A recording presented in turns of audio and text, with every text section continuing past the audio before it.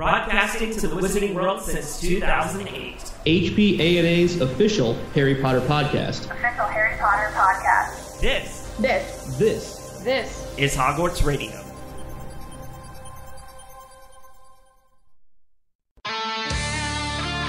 This is Hogwarts Radio, episode 214 for September 23rd, 2018. Hogwarts Radio is a.k.a.'s podcast discussing all things Harry Potter, Fantastic Beasts, and the rest of the Wizarding World. For the quickest up-to-date news on the franchise, make sure you check out a.k.a..com. Hello everyone, and this is Hogwarts Radio, broadcasting to the Harry Potter fandom worldwide since 2008. I'm Terrance Pinkston. I'm Bailey Riddle. I'm Luke Hogan. And I'm Gretchen Rush. Our show can be found virtually anywhere online, such as iTunes, the Google Podcasts app, Spotify, iHeartRadio, Stitcher, and other places where podcasts are aggregated. It doesn't matter where or how you listen, just make sure to tap the subscribe button, and we guarantee you'll have a new episode each Sunday. HogwartsRadio.com is in the middle of a complete redesign. In the meantime, we invite you to follow us on Twitter, Facebook, and Instagram so you never miss an update from the show. And don't forget, Hogwarts Radio is also on Patreon.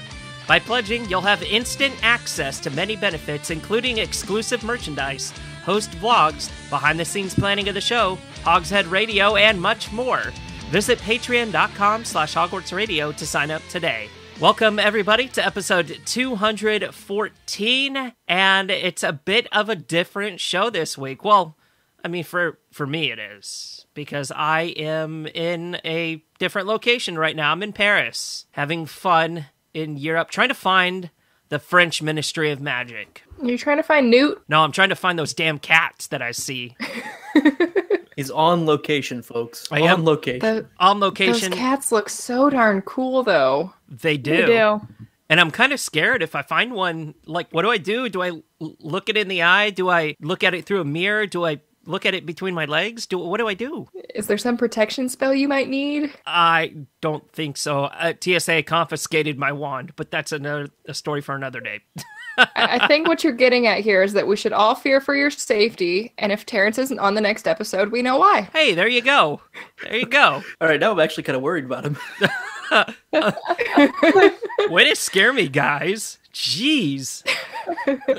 Nah, Terrance is a strong wizard. He can look out for himself. Yeah, I'm sure I can.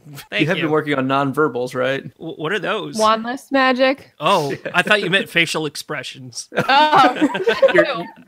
You've been honing your mime work, right? Yeah, exactly. I'm going to get trapped in one of those, like, invisible boxes. Watch out for invisible ropes. Oh, yeah, or invisible pianos. Yeah. Yeah. I hear those hurt. Well, you know what else hurts? Walking into a building. And Universal has a brand new building, don't they, Gretchen? That's a transition. That was a wonderful segue. transition. Gretchen, did you walk into this building? I did not walk into this building. So first up in our news segment, we have a few more details on the new ride that's coming in at Wizarding World Orlando. So Dragon Challenge, we know, is out. And we're just now getting some more details on what the new ride might be. So it looks like the Great Hall. So it seems like it's going to travel straight through Hogwarts and out the window of the Great Hall. Looks like it's mostly going to be inside with maybe a little bit outside. So it could be like a very immersive experience, maybe dark or spooky. So if you're interested in checking out those pictures, they've got them up on MuggleNet is what I'm looking at. And hopefully we'll get more details about this soon. Seems like it could be pretty cool. Yeah, I'm really interested in this ride. We know very few details about it. That's how tight-lipped Universal's being about this. And even Warner Brothers are really not telling us anything. But, fans have their theories. I, for one, think it's going to be a Forbidden Forest kind of ride. And it's going to take you through, like, the Hogwarts grounds and stuff like that, Hagrid's hut. And, I mean, that's just from reports that I've read and, saw a preliminary schematic of a potential track layout. But of course, all that stuff can change. We're really not going to know until this thing really starts to take shape. I feel like as soon as they announce an opening date, I'm going to book a trip. It's going to happen. That's a must, yeah. Absolutely. Yes, good call. You can also book a trip to New York City because Daniel Radcliffe is coming back to Broadway. We reported on this a little while ago, but now performances have started. They started their preview performances on September 20th. So you can go check out Daniel Radcliffe in The Lifespan of a Fact, which is a play, and it also stars Cherry Jones and Bobby Cannavale. The Lifespan of a Fact. Lifespan of a Fact. That sounds interesting. Got some great people in it. Yes, great people. It's based on a book, and it's about 7-year debate that took place between essayist John Diagata and Jim Fingal, who was a fact checker and found inaccuracies in his essay. So it's kind of like a discussion about what is truth in literary nonfiction. Sounds very interesting. Will you be seeing it, Gretchen? I was thinking about it, but then, I checked out the ticket prices, and now I probably will not be seeing it. Prices are kind of high because it's only 16 weeks. So it's kind of like you got to see it if you want to see it. And you can help support her to go by becoming a Sign patron. up on Patreon today. I actually And Gretchen will have a full review. Yeah, that's true. If you want that, throw a couple bucks my way. But another thing that maybe everyone could donate to is maybe we could bid on that Sorcerer's Stone robe. Did you guys hear about that? Oh, yeah. Yes. Okay, so the robe that Daniel Radcliffe wore in Sorcerer's Stone, and it was owned by Robin Williams, is now going to be auctioned off. So worn by Daniel Radcliffe, owned by Robin Williams, It's a twofer. and it's going to be auctioned. It's got an estimated value of $10,000 to $15,000. So we really only need like 4 or 5 patrons. Really, really step up. Step up.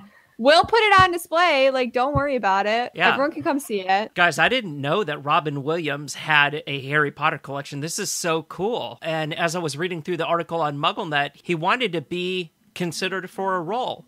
And the role of Hagrid. But he was turned down, of course, due to the requirement of an all British cast, which I feel like, yeah, they lost out on that, but Robbie Coltrane was still just as cool. But the actual quote from Robin Williams said, yeah, there's a couple of parts I would have wanted to play, but there was a ban on American actors. Maybe one day, say, if Harry goes to Yale and becomes president.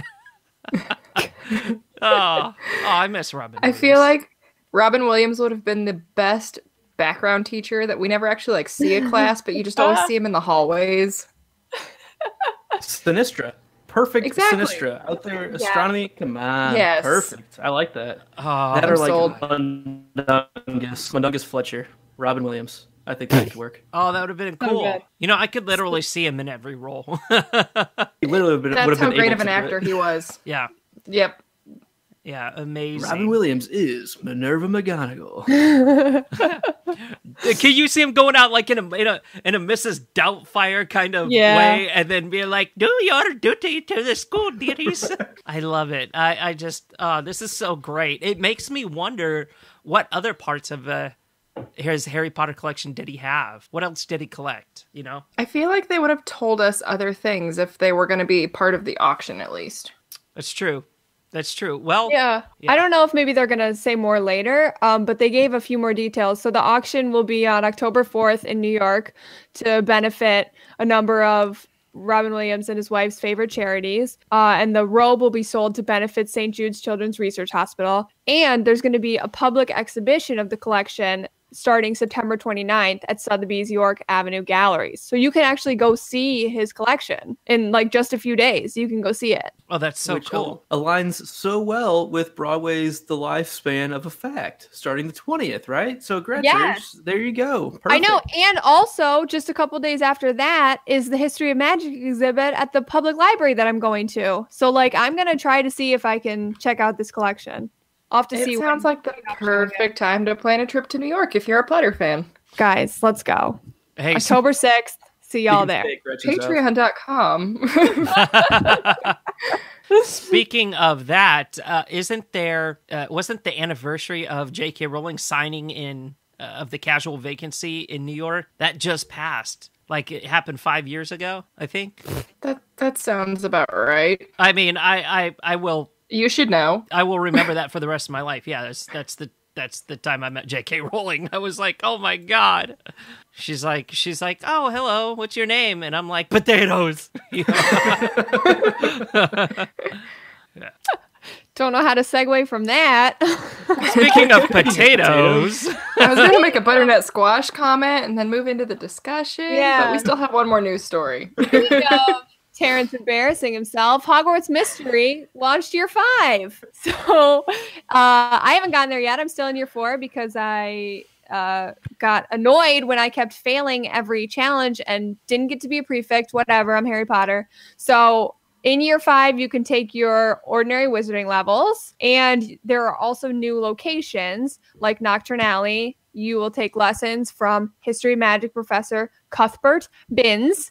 The press release had his first and last name, which is incredible. That's how you know it's like real Harry Potter fans making these games. When they dig up like Cuthbert Binns will be in the game. Cuthbert. That's incredible. What a name. I can appreciate that. And you're also going to run into more familiar characters from the Wizarding world, like new members of the Weasley family who were not seen during years 1 through 4. So pretty cool. Probably some people listening have definitely already gotten to year 5, probably already finished it. I have not, so I'll keep you all updated when I get there. But Yeah, I'm still stuck in year 3. I am not progressing nearly as quickly as I did when I got this game in pre-release. Year 2, hashtag the struggle is real. I think Luke is still in year 1. Second round of classes, if that. Oh my God. so we have every year covered here except the 5th one. We have to get a 5th person on the show who's in year 5, and then we'll have every year. That's a priority. That is a must. So do you know who was born kind of around the time of Hogwarts Mystery Year 5? I don't. Neville flippin' Longbottom. That's who. Is that his middle name? Neville Flippin' Longbottom? Yes. I thought it was Flippius. Flippius. Yeah, I thought it was butternut squash, so... Neville Butternut-Squash-Bottom. Neville Flippendo Longbottom. Last week, as you remember, we wrapped up our Remus Lupin discussion, our Marauders series discussion, and we had a lot of fun talking about them, even though it took several episodes to discuss all 4 Marauders. I attribute that to Sirius's Black 3 episode edition. Yeah, that was pretty crazy. But we had so much fun that we figured we're going to tackle something a little bit more ambitious, and we're going to have a Dumbledore's Army edition. But, you know, with the characters we've already discussed, like Harry, we're going to kind of not talk about him, but rather some of the other characters in Dumbledore's Army. And this week, we're going to start with Neville Longbottom. So let's give some background on Neville. He was born, his full name is Neville Longbottom, and there is no middle name.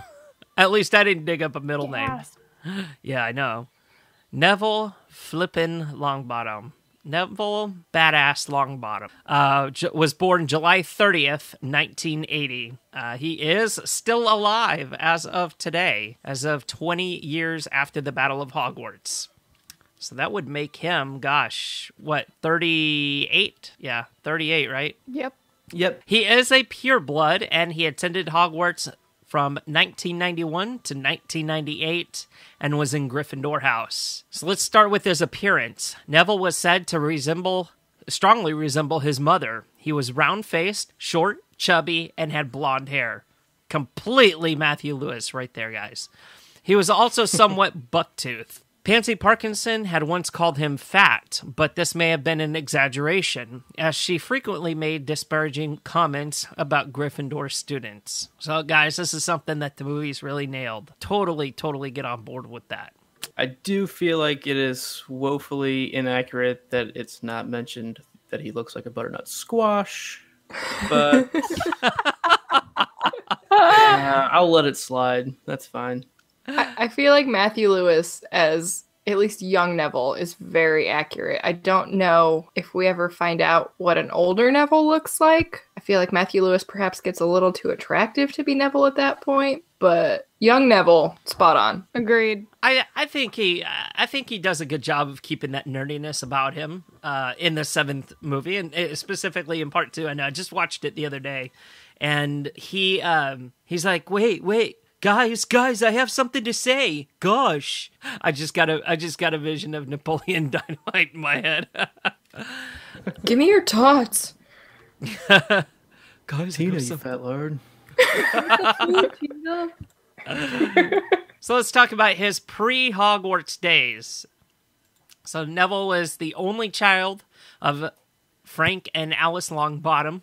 And guys, this is cool. Frank and Alice, they are also characters on Friends. Super awesome. I flipped out whenever I remembered that. Neville's parents were well-respected Aurors and members of the original Order of the Phoenix until they were tortured into insanity by Bellatrix Lestrange and 3 other Death Eaters with the Cruciatus Curse when he was about 16 months old. They were placed in the Janus Thickney ward at St. Mungo's Hospital for magical maladies and injuries, leaving Neville to be raised by his grandmother, Augusta Longbottom. And a fun fact about Neville, in his infant state, he was able to adjust his blankets so that he was swaddled more snugly, but no one witnessed this unusual, precocious display of underage magic. The midwife who attended the birth assumed that his father had tucked him in more tightly. Neville was born several hours before Harry, for those of you keeping track. That's such an odd way to distribute. I love that little tidbit of information. It's so weird, isn't it?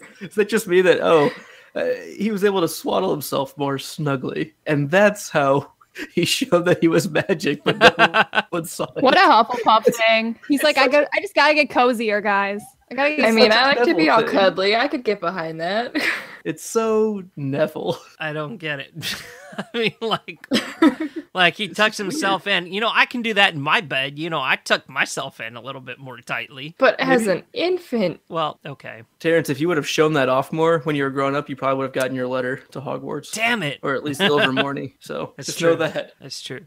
Hey, do letters even come to students for Ilvermorny, or does a wizard show up and take you there? I'm glad you asked that, because I was as I said that, I was like, they might not even send letters. Who knows? Maybe they send a thestral to your house. They send a tweet. They're like, yo, you're a wizard. I just spit tea all over me. Thank you. They super pre-sort you, and the Thunderbird just comes and is like, yo, you're in my house. My back. No, take. It just grabs you and leaves. Grabs you. Baby boarding school. Zordon gives you a power coin. Baby boarding school is better than water boarding school. I'll tell you that. Oh, man. Oh, that's messed up. Anyway, Neville's grandmother was a stern and formidable woman who was concerned when her grandson did not exhibit early signs of magic. He did, however, show signs of magic in him throughout his early years, something that his family persistently missed, such as that first sign that we just talked about, but other little things as well. So she often chided Neville for not living up to his family's honor, and it was partly the reason for Neville's lack of self-confidence early in his school years. I'm kind of upset with this, that she wasn't more supportive of him, knowing what he went through. And if you look at this kind of parallels Harry. We don't know how Neville was treated by his grandmother, as far as anything physical, right?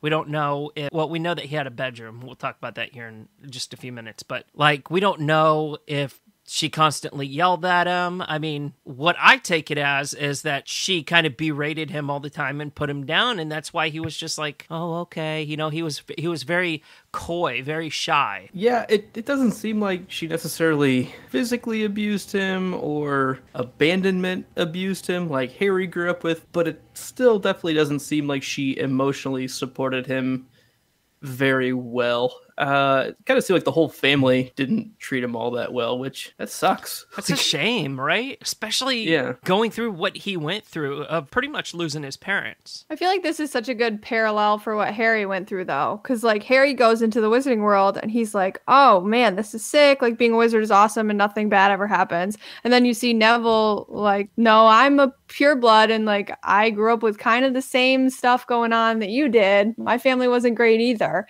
So it just kind of shows that, just because you got magic doesn't mean life is perfect. Mm-hmm. Don't I know that? His relatives feared that he might be a squib, though this was disproved when his great uncle Algie was holding him out of the window by his feet. Which, why the hell would you do that in the first place, unless his uncle was Michael Jackson, when he was offered some lemon meringue and let go? Miraculously, Neville bounced. Prior to this, there were various attempts to make him show signs of magic, including dropping him off Blackpool Pier where, according to Neville, he nearly drowned. Neville inherited his father's wand at the age of 11 when he started to attend Hogwarts, and it was later broken during the Battle of the Department of Mysteries. Okay, we can say physically abused now. This is ridiculous. I feel like they were just trying to do terrible things to him with the hopes that he would show a sign of magic. Well, he did. I mean, can you imagine just like... Which is really child abuse. Right. Yeah. Dangling him out the window by his feet. And he was let go. I didn't know his nickname was Blanket. It's still different than the Dursleys. It's because they know he's got wizard blood. Hopefully, it's still pretty terrible. but we know that like they're probably highly familiar with the children. Well, just the stress-driven magic that happens around magical children. So it's still better than what the Dursleys have done. I don't know. Like at least they have some kind of a reasoning to why they're doing this. I think you could maybe argue that the Longbottoms are doing this out of love. Whereas the Dursleys just purely hate Harry and everything he stands for. Well, again, you could also say that they were doing this for selfish reasons. And the same thing with Harry. I mean, there's so many parallels between Neville and Harry anyway, their childhood, now that we dig into it a little bit. No matter what you say, I mean, they're doing it out of love for Harry, for not having him exposed to this world, to that wizarding world, or they're doing it out of love for Neville because they want him to be a wizard. They want him to kind of exhibit that magicalness, that magical quality. But I mean, do a better way. Like, there has to be a better way other than like holding him out the window and dropping him. Like, what if he didn't bounce? I feel like that could be a really bad like bungee jumping mistake. I don't know. I feel like wizards need to look into some sort of genetic testing that tells you if you express that trait. Yeah, like a little send away kit. Yeah, 23andMe for wizards. Call it wizardry.com. We do know that at least in Fantastic Beasts time period, Newt knew that the Muggles were slightly different. You know, what does he say? Because whenever Murtlap poisons old what's-his-face... Did you see this movie? Kowalski. Newt's like, well, your system's a little bit different than mine. And that was the first time there was actual, in what I'm going to call canon, evidence that there are genetic differences between Muggles and wizards. So I think genetic testing is absolutely a valid way of trying to figure out whatever this is that they knew about 100 years ago. Yeah, I was going to say, especially considering that's so far in the past. Right. Wizard genetics can only have gotten better. I would hope so. But we also know that wizards aren't really susceptible to change. Like, they're really conservative about their change. Like, I mean, that's why Diagon Alley looks the way it does. That's why you still take a train to Hogwarts. That's why you still, that's why still a lot of things. Use a quill. Right. You use a quill. You fly on a broom.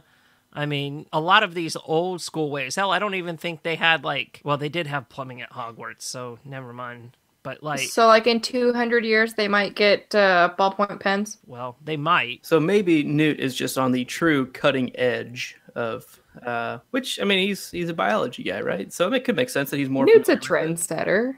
Yeah, I'll buy it. I wonder if this happens, I wonder if there's anything as far as the anatomy that's different. I don't think so. Like, they all have internal organs that are the same. It might be something at the cellular level that...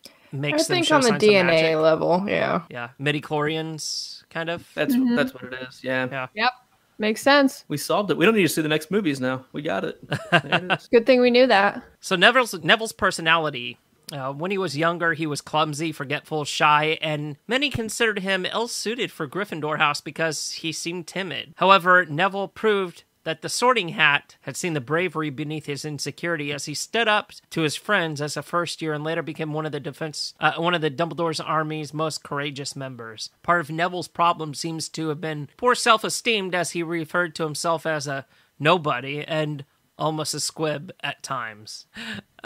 A wizard has no name. That's what I thought of immediately. Who are you? Nobody. Oh. Nobody. There's a game. Arya Longbottom. Yeah, that's what I was thinking.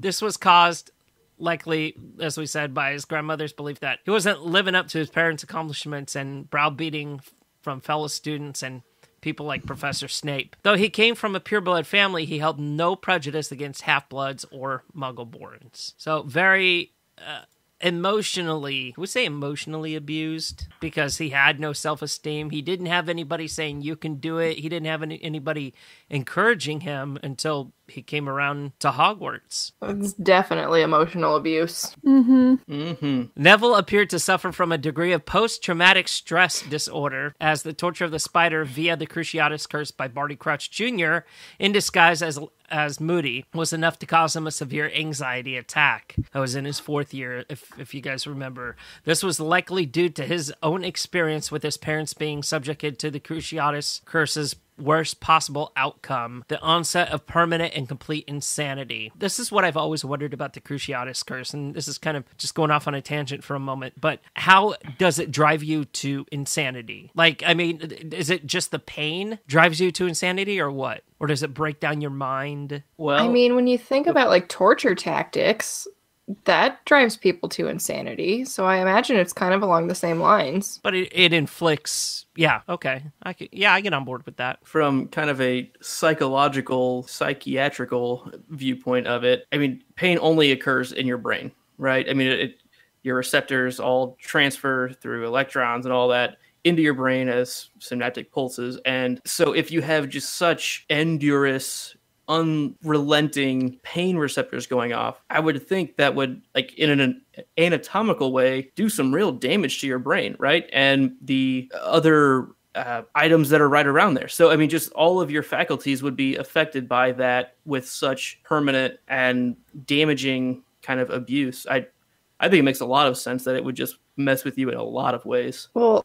and if you really want to get into like anatomically, I mean, like with drugs, your nerve receptors are constantly open and they're accepting that, and you need a higher and higher tolerance every time. So I would think it would be the same way with the pain, and your brain is constantly thinking that you're in pain to the point where it drives you insane. Right, because it's almost like that doorway is so blasted open, and if there's not something for it to receive, it doesn't know how to process things anymore. And so it goes haywire, and just chain reaction throughout a lot of other things. I imagine. I am no expert at all. It just seems logical to me. So with the support of his friends and the encouragement of Professor Lupin to face his fears, and the motivation knowing his parents' torturers were on the loose, Neville became braver and more self-assured and dedicated to fight against Lord Voldemort and the Death Eaters. This was proven by his participation in many battles and his revival of the Dumbledore's army in the face of threats and torture at the hands of the Carrows in his 7th year, as well as his defiance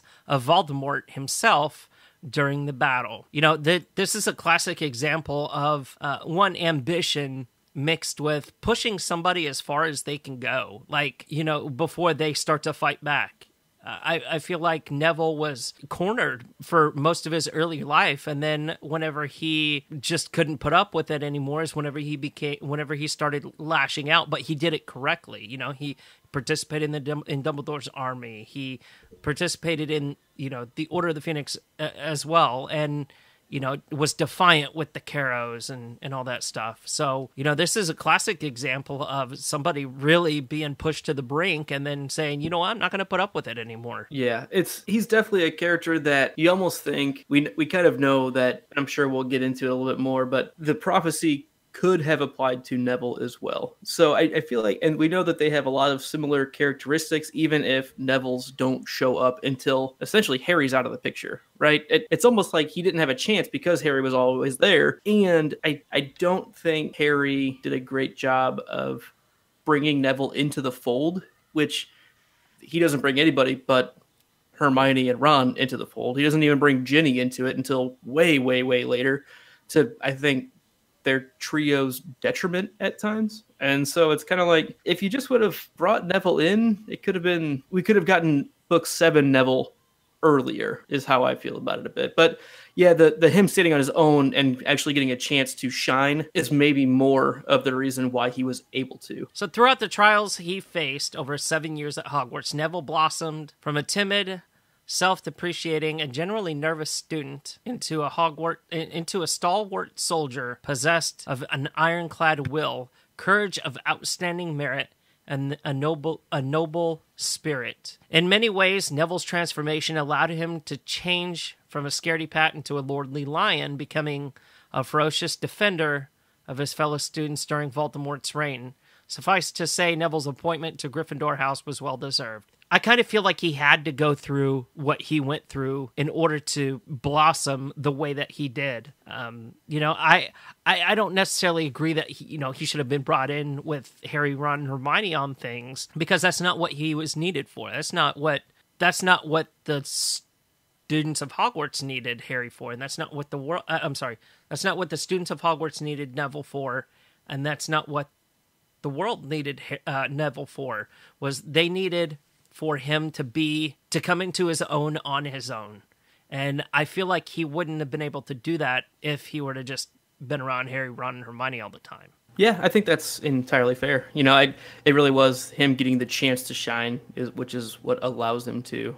So, especially because he's also not thrust in it like Harry has been since he's been pulled into the wizarding world, right? I mean, Neville's an unknown hero, and that's his role, and he doesn't know it. And the fact that he doesn't, and he's been raised with this sort of abuse and taught to be self-conscious and have zero confidence, that it's kind of like he's got all these things going against him, and it isn't until he can get out of his own way and Harry's not there to take all the limelight that he just steps up. I mean, this is what's natural for him, and it always has been, but he's never needed to.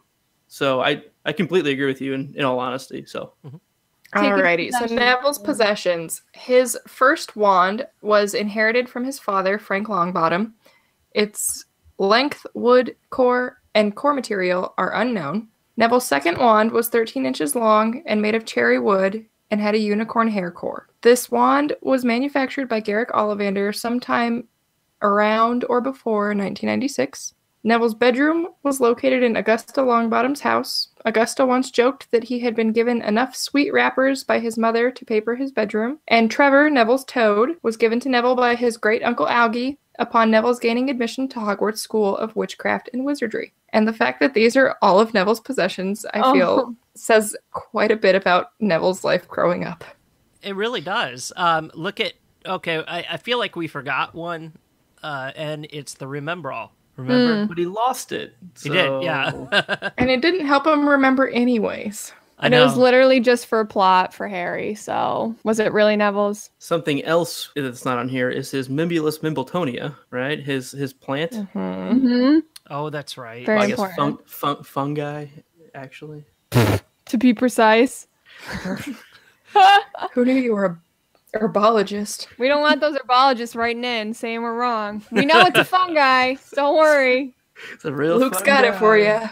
I'm here for you guys. I'm here for you. We do not want to mess that up. It's a member of the Flora family. He's here for the herbology and the dad jokes. These are my strengths, everyone. He also has that book that Alistair Moody gave him, right? With the underwater plants. Wizarding or magical plants. Maybe you just borrowed that. I was thinking. I was never sure if that was a library book or if that was just something that he gave him as a gift. It seemed like it was a gift because at the end of book 4, he was Alistair Fake Moody. Let's be honest. Was like, I had this planted in your room all year long. Like, come on, man. Idiot. Gosh. You couldn't catch on.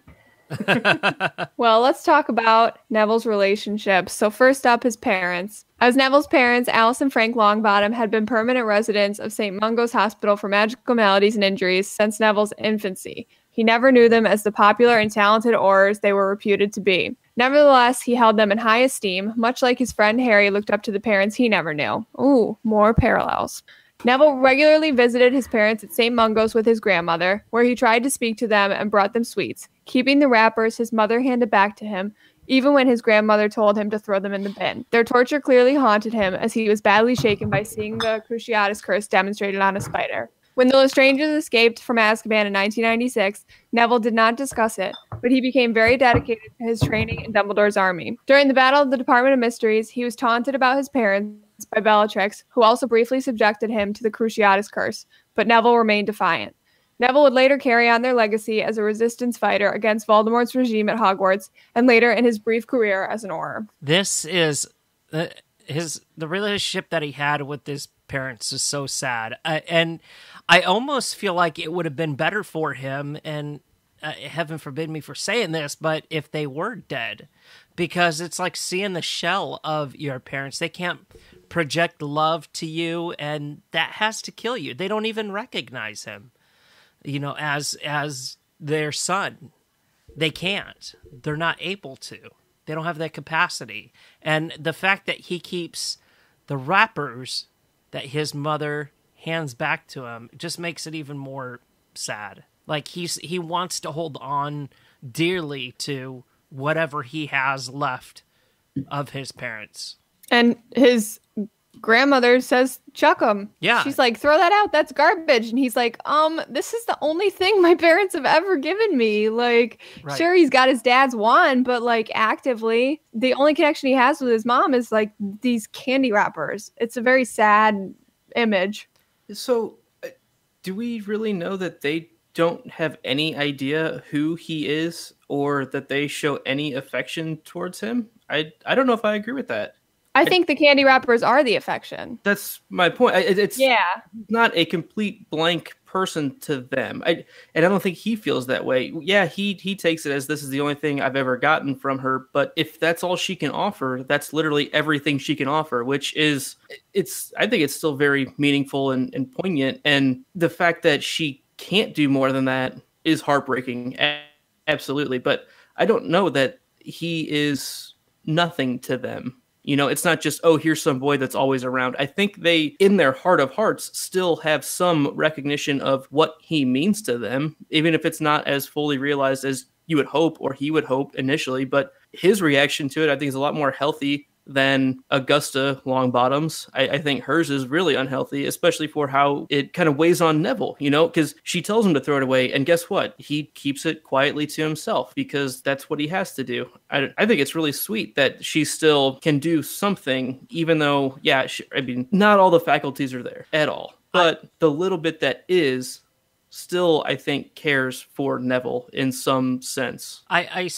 With that, I'm going to have to disagree. Whenever she hands them back to him, I think she's just handing it to him to throw away without realizing, without any meaning behind it, because they no longer have that capacity to be able to care about him. Their minds are too gone. I feel like we can attribute this to comparing it to somebody in our world like Alzheimer's patient or somebody with dementia.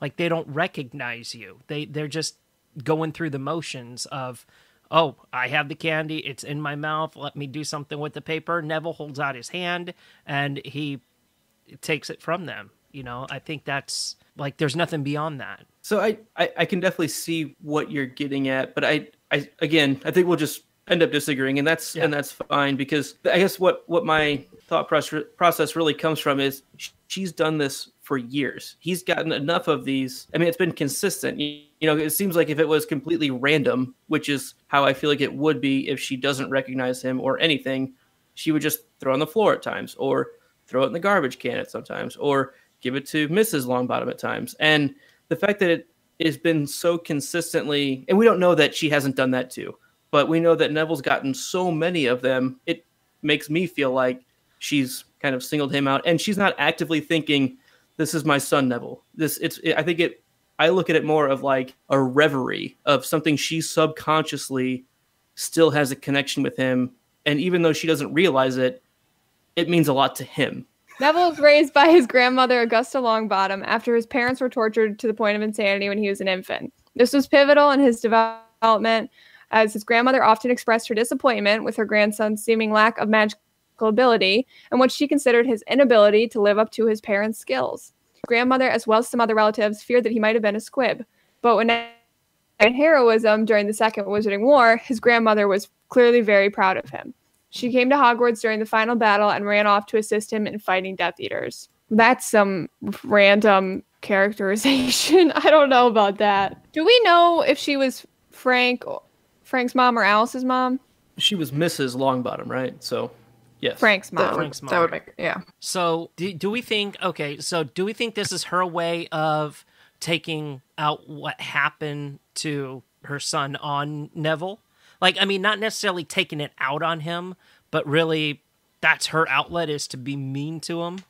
This is definitely one of the more complicated things, because we don't get a ton on who she was before or anything like that. Like, she could have just always been really, really rough around the edges. She might just be a very demanding type person. Maybe that's one reason that Frank grew up, I don't know, and became as successful as he was, because he was always pushed by her, and that's just who she is. I mean, I think that's a real possibility.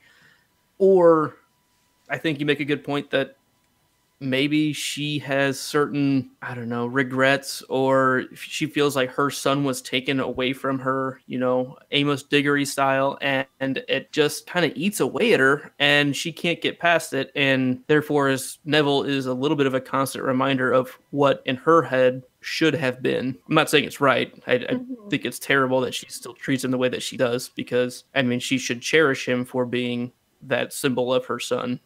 That's how I would do it, but yeah. I'm not her. And then today, she only ends up cherishing him because he displays that bravery and that heroism and that I don't give a F attitude, and that's whenever she's like, oh, this guy, and then, runs off with him to fight the Death Eaters. And she turns into the Mad Hatter. Come on, Neville, let's go.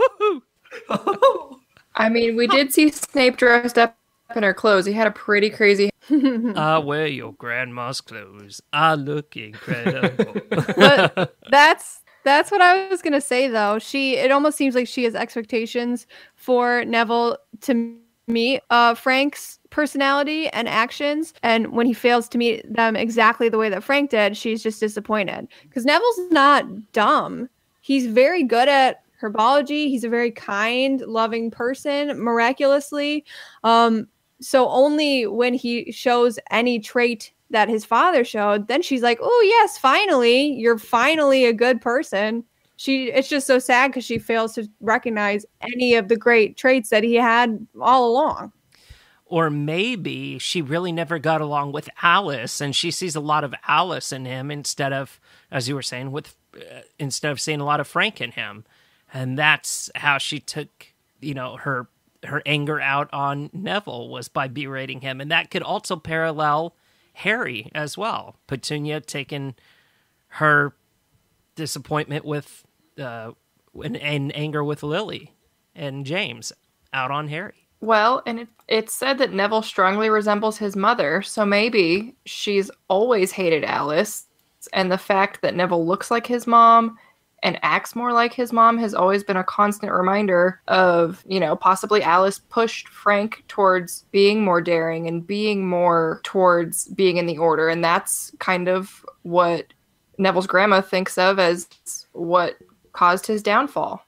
Or maybe Augusta was in love with Alice and could never get over the fact. Yes. And she's basically just Snape before Snape was Snape, and she's also the worst. Or maybe Augusta's just a bitter old lady. Who knows? Just a cliche. There's no other explanation.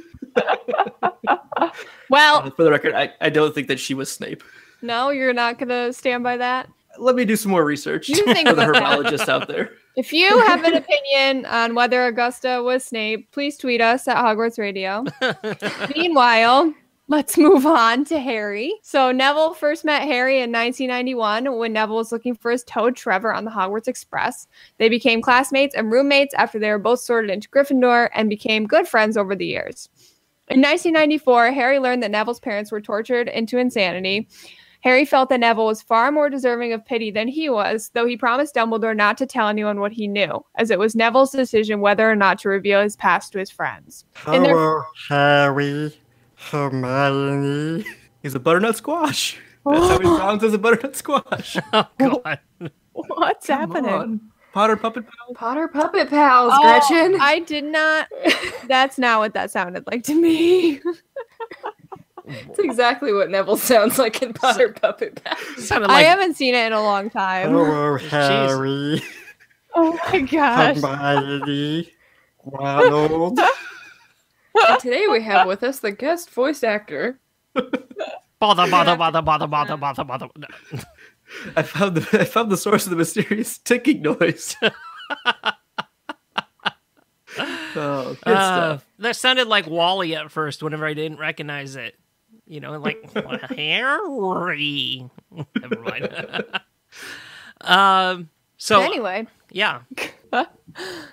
In their 5th year, Neville became a member of Dumbledore's army, an organization led by Harry to oppose Umbridge and learn practical defensive magic. After the Lestranges escaped from Azkaban that same year, Neville resolved to become stronger and try to honor his parents' reputation as excellent orators. True to his word, Neville fought alongside Harry at the Battle of the Department of Mysteries and saved Harry's life from Walden McNair when McNair attempted to strangle Harry. When Harry was crying over the death of Sirius Black, Neville did not question or protest Harry's friendship with an alleged criminal and mass murderer, instead consoling him for his grandfather's demise. That's sweet. Okay. He's like, I don't care. I don't care what he did. Like, you know, I don't care if he was a lunatic raving murderer. You know, he was Harry's godfather, so... I doubt that ever even crossed his mind. I know.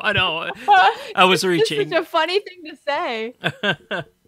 In 1996, Harry refused to allow Romilda Vane to insult Neville and Luna Lovegood, stating that they were his real friends and the only ones who had fought alongside Ron, Ginny, Hermione, and himself at the Department of Mysteries. At the end of the year, Neville and Harry both fought in the Battle of the Astronomy Tower and attended Dumbledore's funeral. The next year, while Harry, Ron, and Hermione left Hogwarts to search for Voldemort's Horcruxes, Neville, along with Ginny Weasley and Luna Lovegood, led Dumbledore's army in maintaining a steady level of opposition against Alecto and Amicus Caro, 2 Death Eaters who had been appointed deputy headmaster and headmistress of Hogwarts under Severus Snape. Neville would later state that the hope Harry inspired in standing up to his enemies drove Neville to do the same. Neville and Harry fought together in the Battle of Hogwarts, where Harry realized that Neville was one of his closest friends. He openly defied Voldemort and beheaded Nagini, destroying Voldemort's last remaining Horcrux. Neville and Harry remained in contact after the end of the Second Wizarding War, and Harry made Neville the godfather of his son Albus Severus, showing their good friendship. Can you imagine how that discussion went? It's like Harry goes, "Hey, Neville, you know, I really appreciate you stepping up and, you know, showing your true colors, and would be honored if you would be the godfather of my son Albus Severus." And I can just imagine Neville going, Albus Severus? What the kind of name is that? I love the twist there, though, because Neville was always afraid of Snape, and now he's godfather to a kid named after Snape. I think that's awesome. That's cool. Yeah, I really like that. I really like that Neville was able to come into his own in that 7th year. That it was like no shit's given at all during that 7th year, and he's like, you know, if I'm gonna go out, we're all gonna go out. I'm gonna go out with a bang. So that was the book that I wanted. I didn't want the book of the camping. I wanted the book of Neville and Ginny and Luna at Hogwarts, and I still want that. I do want their story, of what they endured in that 7th year. That'd be cool. I like the book that we got. Whatever, Luke. I'm also the worst. So. Well, I'll take both, though. It's not like I don't want that one at all. I want them both. Okay, I would take both. I'll take both. That's fine. Okay, we'll tweet at J.K. Rowling. We'll take both. Get on Thank that. you. 2, please. 2, please. Let's play 2. Okay, so that does wrap up part 1 of our discussion, and next week on episode 215, we'll dive into it a little bit more as Hogwarts years, and so we'll go year by year and figure out some more things that we didn't know about Neville Longbottom. I don't know what else we don't know. We know everything. Probably. Almost. Yeah. I even knew the names of his parents. Those weren't even a surprise. Ooh. So yeah, what did you think? Not cool. Oh, you don't like Frank and Alice? No, they're fine. They're just very. I know people named Frank and Alice. I heard they got married. You're just really hung up on these parenting names, right? What James Potter's parents? Yeah, those are my favorites. Flea-Mont. Euphemia and Flea-Mont. Yeah, I'm getting those names tattooed on my body. I'll post pics. Gonna name my kids that. Flea for short. There you go. Euphy for short too. Those are cute. Oh my god. Euphy. They'll think it's short for euphemism. Or Euphoria. Or Euphoria. Ooh, that's too far for a child. All right, guys, so let's move on to our last segment of the day, and this is going to be questions. Questions game. Dun, dun, dun. I know, we need a sound effect for that. So this week, it'll go from me to Bailey, Bailey to Luke, Luke to Gretchen, until one by one we are eliminated. So I will kick it off. How did Fleamont get his name? Was he infested with fleas? Where would the fleas come from? Didn't they have a cat? What was the cat's name? Do cats get fleas? Who doesn't get fleas? I don't know anything about fleas. I'm out. Has anyone been to Gringotts lately? Can you get me some money the next time you go to Gringotts? Didn't you get the money last time? Why do you need money? Who doesn't need money? When would you not ever possibly need money? It's the worst. What? What the hell? That's a cop-out question. Money. Wow. What the hell? That's fine. Okay. Between me and Bailey? Damn, I was going to ask who was going to pay my car payment. Have you heard the latest? Have you heard of the latest broom model? What is it? Haven't you heard? It's going to be like, no, that's why I'm asking. That's a little circular right there. Well, maybe that was a little entrapment. I don't know. We'll let the listeners decide. Tweet us who might have won that episode. Yeah, we'll put up a poll.